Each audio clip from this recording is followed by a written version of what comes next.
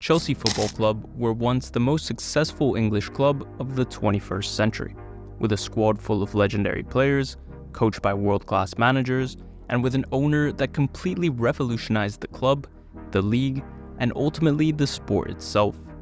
Since their highest of highs of winning the Champions League for a second time in the summer of 2021, and following that up with the club's first Club World Cup a few months later though, nothing has ever been the same since. With a new man at the helm, a team full of completely new faces, and a league position that they haven't been in for more than 2 decades, the Todd Boehly era has gotten off to a disaster class of a start, and it could still get much worse. From winning everything under Roman Abramovich, to having a change of ownership and spending over £1 billion on exciting young players, the club is languishing in mid-table for a successive season, and that's only the peak of the iceberg of the problems they're facing. This is the story of how one man took over a side that was a few players away from getting back to the top of the table and went on to create a case study for what is quite possibly the worst football administration of recent times.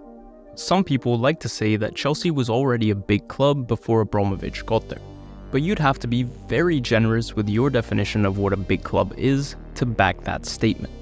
They had some good players, usually towards the end of their careers, and even though they won a few things in the 1990s, they held a total of 1 league title, a few FA Cups and League Cups, and a couple of Cup Winners' Cups to their name. In other words, they were pretty much a Tottenham without the trophy drought. Abramovich himself has a very interesting story that deserves a full standalone video, but he was cunning and became very wealthy, particularly during the privatization of state companies following the Soviet Union's dissolution, and he had a few spare hundreds of millions to play around with. So he decided to use that to make Chelsea into a super team. He broke all kinds of spending records at the time and brought in several high-profile players and managers over the years, which took Chelsea from finishing between 11th and 3rd in the 8 seasons before him to finishing between 3rd and 1st in his first 8 seasons in charge, winning 3 Premier League titles in the process. During his time in charge, Chelsea was the most successful team in England, winning the most trophies and twice becoming champions of Europe. In February 2022, Chelsea won the Club World Cup, which was the final missing trophy for Abramovich to complete a clean sweep of winning everything he had competed in. Less than 2 weeks later though, Russia invaded Ukraine, he was placed in the UK's sanction list, and the ownership situation at Chelsea was in turmoil. That summer he agreed to sell, sending the proceeds to the war victims in Ukraine, and Chelsea was now under the ownership of Clearlake Capital with Todd Boehly at the helm. Boehly is an American businessman born in 1973. He grew up in the US, going to university there before studying in the London School of Economics. It was in London where he started getting involved in the financial markets, and he's gone on to build a career in investing and asset management. From the early 2010s, he started getting involved in both sports and media. He owns 20% of the LA Dodgers baseball team and is a part owner of the LA Lakers in basketball, on top of owning multiple media publications and companies related to marketing and entertainment. He first tried to buy Chelsea in 2019, but Abramovich wasn't hearing it. When the opportunity presented itself to make the purchase in 2022, he leapt at it, as he led the Clearlake Consortium in a $5.4 billion acquisition of the club. Abramovich's 19-year tenure, where Chelsea really established themselves as a force in the game, was now over, and a new era was underway. When Boehly first took over, it seemed like Chelsea were set to kick on. 12 months prior, they had won the Champions League. 6 months later, they became world champions, and they had just finished 3rd after having to deal with the ownership situation looming over their heads for the last few months of the season. The fans were sad to lose one of the best owners in football history, but not even the biggest doubters could foresee the absolute disaster class that was about to unfold in front of them. Todd Boehly wanted a new beginning from top to bottom, bringing in his own people. One of his first moves was to start purging the boardroom, notably getting rid of one of the best sporting directors in the game in Marina Granovskaya, who had been at the club since 2014. She had been responsible for some amazing business, being renowned for selling deadwood and underperforming players for much more than they were worth. His short-term solution for a new sporting director? Himself. Boehly decided to work with manager Thomas Tuchel on bringing new players into the club, and he wasn't shy about spending, That first transfer window, he brought in 9 players for almost £250 million. He brought in a few young players and other more experienced players, but only 1 or 2 of them addressed the areas that Tuchel was actually looking to strengthen. With his background in baseball that we mentioned earlier, Boehly thought that he was about to revolutionize football. Big signings and exciting young players in the past used to sign on for 5, sometimes 6-year contracts. Seeing himself as a futurist, he decided to introduce 8 and 9-year contracts, effectively tying players down for the majority of their careers. If you look at that at face value, it could actually seem like a good idea, but as we'll circle back around to later, that isn't necessarily always the case. At this point, he also set a precedent for overspending, especially in paying above market value for players like Marc Cucurella and Wesley Fofana. The former has been terrible, and the latter has been injured for pretty much his entire time at the club so far. But more damaging than anything was the view of Chelsea under him as a club who were willing and able to spend unreasonable sums of money to get who they wanted. The season got off to a terrible start, and then it just kept getting worse. Tuchel was sacked within 4 league games after the transfer window had closed, following consistent clashes and disagreements with the ownership. His replacement was Graham Potter, a man who had managed impressively in Sweden and more recently at Brighton, but never anywhere near a club the size of Chelsea. They paid Brighton £21 million to sign him, giving him a 5-year contract to mold the team in his image for years to come. Potter didn't even last a full season in charge, and in April of 2023, 7 months into that 5-year deal, he was paid £13 million in compensation to leave the club. During that time, he was in charge of the January transfer window, where sporting director Todd Boehly was now set on a strategy of spending above market value for young players to sign contracts spanning the best part of a decade, and he wasn't going to face any opposition from the struggling manager. He brought in another 8 players, all of them between 18 and 22, spending £300 million in the process. Again, he proved that he was more than happy to overpay on players for the sake of getting the deal done, which was especially the case for Enzo Fernandez and Mykhailo Mudryk, who we'll go into later. Potter was sacked because results never improved for the team, and he ended up going down as the Chelsea manager with the worst win percentage of the 21st century, winning just 39% of his games in charge. In his defense, he was dealing with a ridiculously bloated squad, full of players that were unhappy and many of which were set to leave in the summer, and reportedly faced disrespect from many of the players who never thought he should have been appointed in the first place. Club legend Frank Lampard was brought in to see off the rest of the season, which continued with terrible results and ended up leaving Chelsea in 12th place when all was said and done, their second worst performance in Premier League history and their worst since 1994. Going into the summer of 2023, it was clear that radical changes were needed, and radical changes there were. The decision to get rid of most of the boardroom, one of the best in football at the time that Clearlake Capital took over, wasn't a particularly great one. But now they had new people in charge. Some were signed and sacked within months before they even really had time to settle. But the biggest job was once again in the transfer market, where new sporting directors were now in place to oversee the club's business. They signed ex-Tottenham boss Mauricio Pochettino, promising him time to develop the squad as individuals and as a collective, based on his past experience with Spurs, where he got them to finish second in the league once, alongside getting to 2 cup finals and losing them both. The main goal at first was to get Chelsea back into Europe, and as we'll see later on, that was more important than most people realized at the time. They continued Chelsea's record of being able to sell underperforming squad players for hefty prices, particularly with selling Mason Mount with less than a year to go in his contract for $60 million, and getting $65 million for an underperforming Kai Havertz. They ended up making almost $250 million on player sales, selling most of their sellable assets, and reinvesting all of that into another round of nonsensical spending. When all was said and done, they spent another £400 million on new players.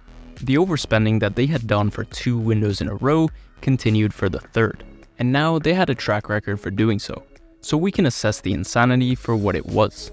Mudryk, who had played less than 50 league games in the Ukrainian First Division and scored less than 10 league goals, could cost up to £90 million. Enzo Fernandez, who had been signed by Benfica for a potential 18 million euros 6 months prior, cost 121 million euros in January off the back of a good World Cup. Moises Caicedo, who had been a starter for a single season at Brighton, signed a deal that could be worth up to £115 million. That's not to mention the 60 million for Cucurella, who has been terrible, and the 80 million for Wesley Fofana, who's been injured for his entire stay at the club so far. It's all fun and games to be playing what essentially amounts to a FIFA career mode save with the infinite budget toggled on. But real-life actions tend to have real-life consequences, and these are set to come back to bite Chelsea hard.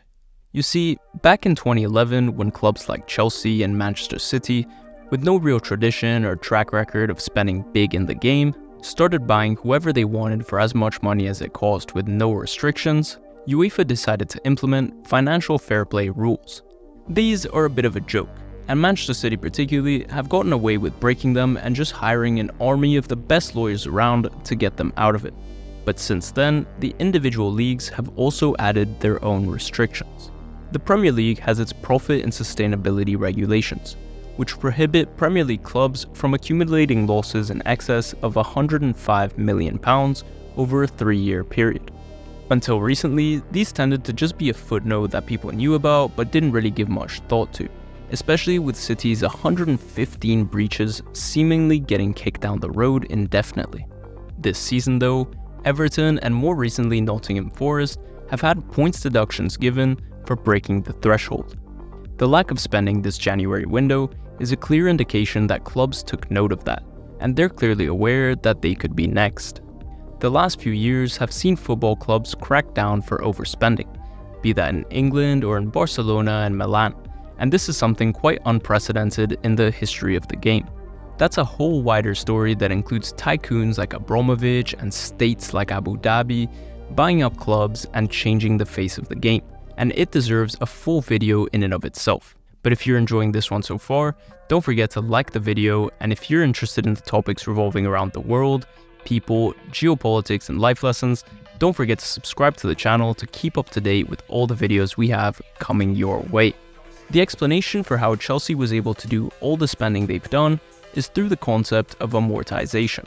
This is generally where you buy an asset and spread out its costs over the duration of its lifetime use. For example, if you own a factory and you're buying a machine for $1 million that you know has a lifespan of 10 years, instead of it going down as a $1 million expense in year 1 of the accounts, it goes down as $100,000 for the next 10 years.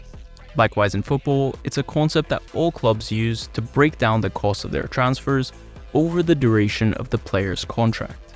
Going back to the unprecedented 8-year contracts that we spoke about earlier, the goal of these was twofold: keeping young players tied down for the bulk of their careers and being able to spread out their transfer costs throughout the duration of their contracts. For Enzo Fernandez, for example, his €121 million transfer was spread over his 9-year contract. That means that instead of his transfer going down in the books as a €121 million loss for 2023, it'll go down as a €13 million loss every year for the next 9 years. The logic behind that was that the longer contracts meant that they would be able to spread the costs over a longer time period, which meant that they could sign more players as the costs in their books weren't as high. There's a reason clubs haven't done this in the past. With an 8 or 9 year contract, you have a legally binding commitment to these players for that long, even if they fail. Not all the signings have been failures, far from that, but the ones who are loss makers are going to be very expensive to get out of the club. What that also means though is that for the next 9 years, Chelsea will have a €13 million loss on their books from Enzo's transfer. If you add Mudrik's potential £10 million per season, Caicedo's potential £12 million per season, Fofana's $10 million per season, and even Cucurella's $10 million per season unless they sell him for a loss anyway, we're talking about at least £50 million being put down as losses for the next 4 years until Cucurella's contract is over, and up to 6 or 7 years for the others.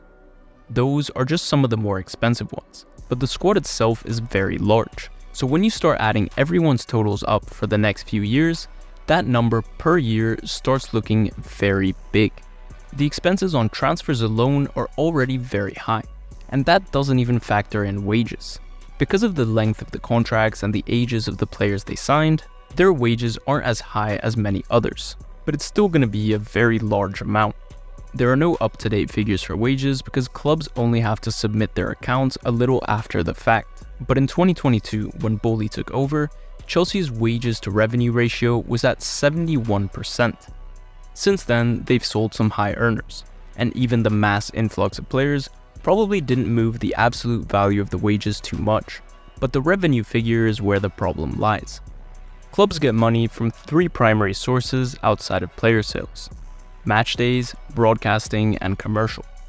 By being in Europe, and especially in the Champions League, not only do you get financially rewarded well from winning games and progressing, but you also get to put on more matches, more broadcasting revenue, and also get more visibility that leads people to want to buy more merchandise. Not being in Europe this season is going to be a hard hit on the club's finances, and that will be shown in the reports when they come out in the next year. But not making it for a second year in a row is gonna be tough. The thing is, while Chelsea spent more than £1 billion on players since the takeover, they've been able to offset at least 300 million or so from player sales and gotten other high earners off their books. At this point though, of the 32 players they have listed in their squad, at least 20 were brought in since 2022, and the majority of the rest are academy prospects. They've sold off the majority of the players that they could sell for big fees, and now it's hard not to see them having to get into the territory of selling players that have been performing for them like Conor Gallagher, even if they wouldn't particularly want to. The main way they had to get more revenue back into the club was to have success on the pitch, which hasn't exactly been the case. This season started with reserved optimism from some quarters. They had a squad that was added to and now a little older and more used to playing with each other. They had gotten rid of a lot of deadwood, the new manager was used to working with younger players, and they didn't have European football to contend with. The early season optimism didn't last particularly long though, and fast forward to the March international break, and they're currently sat in 11th place. Chelsea already had a chance of getting into Europe but lost the Carabao Cup final, and now they face City in the FA Cup semi-final, and if they fail to win that, their only route into Europe is through the league. As much as 11th place sounds bad, and being labelled as £1 billion bottle drops isn't particularly inspiring, they're only 8 points off 6th with a game in hand. 7th or potentially even 8th could also get a spot in Europe depending on the winners of the Cups and the UEFA coefficients with the new changes to the Champions League format. So in theory, it's easier than it's ever been to qualify for European competition. The thing is, the drop-off in revenue between the Champions League and the other European competitions is huge, and they need to be in Europe's premier competition to make their spending even somewhat feasible to comply with the regulations. As we mentioned earlier, the profit and sustainability rules are measured over 3-year periods. By the end of next season, it'll have been 3 years of Clearlake Capital's ownership over the club, and where they're at that stage will have a lot to say about the club's long-term prospects. They inherited Champions League football and its revenue in their first season, but assuming they don't manage that for next season and with the unlikely prospect of even Europa League football, this summer is going to be a bit of a crossroad. With a second successive season of no European football, there could already be alarm bells ringing and decisions made to be more cautious in the market, sell more players, and dampen the concerns with their spending. On the other hand, it could also be that they decide they've already gone too far to back out, and they double down on spending another 300 million to give themselves the best chance to get back into the Champions League and compete for the league. The bottom line regardless is that they chose to take on a long-term project that would take time to flourish.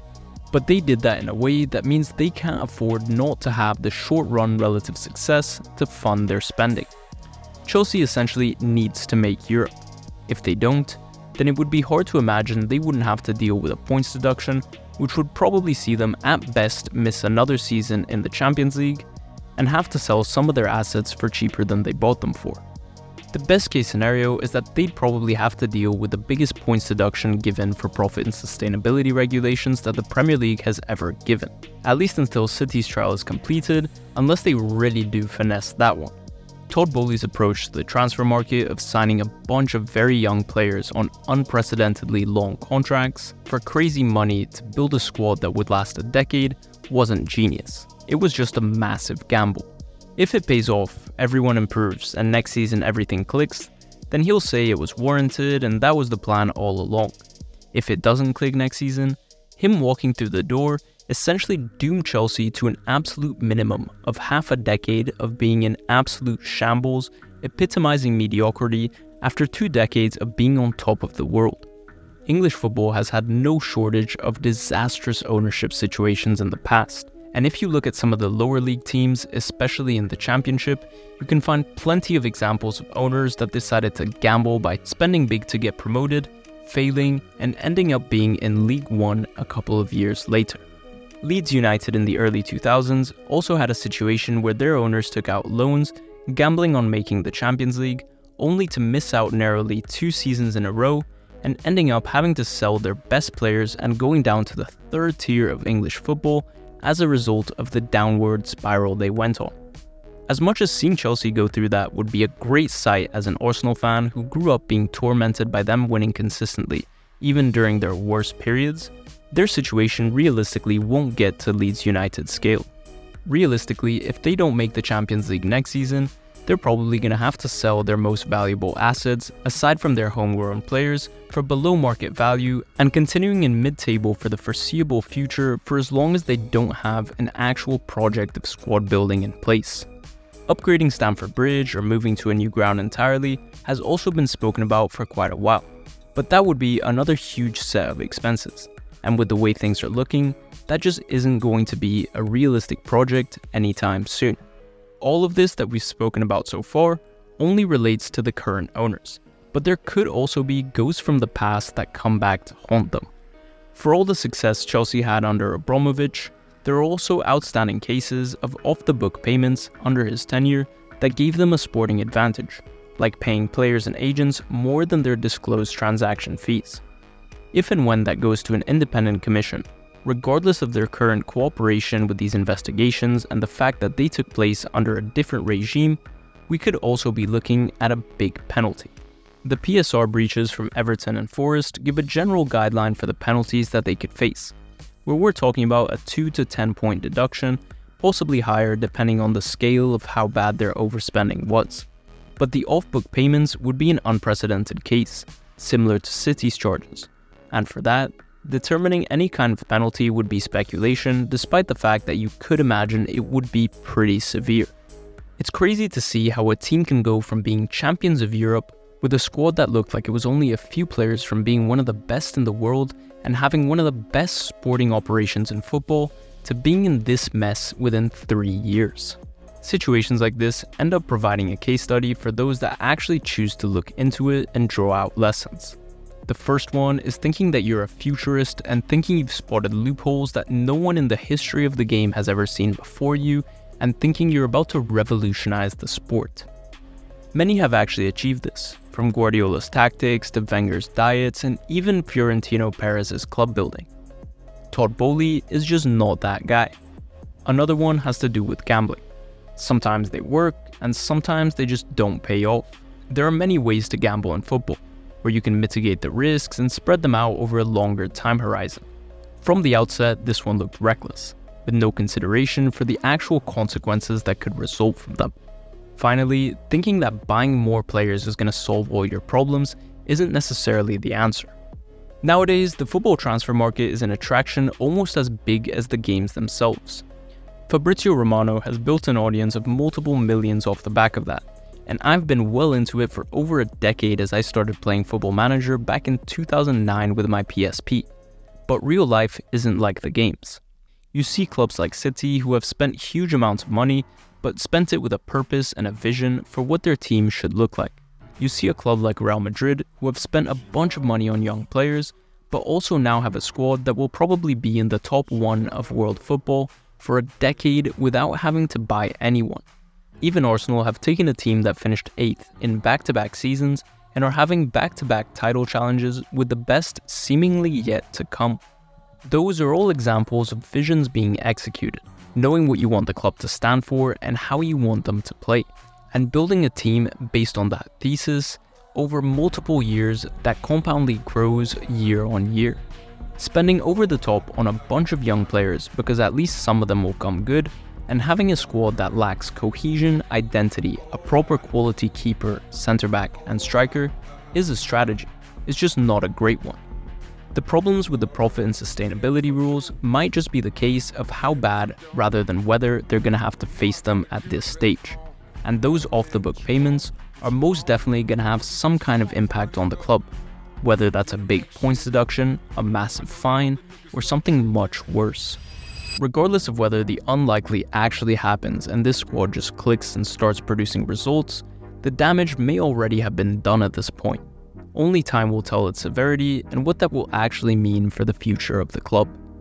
If you're interested in football and some stories about players, make sure you check out this video we made about Neymar. If you enjoyed this one, don't forget to like the video, and if you're interested in topics regarding the world, people, geopolitics, and life lessons, don't forget to subscribe to keep up to date with all the videos we have coming your way. We're still just getting started and there's a whole lot more to come. I'll see you next time.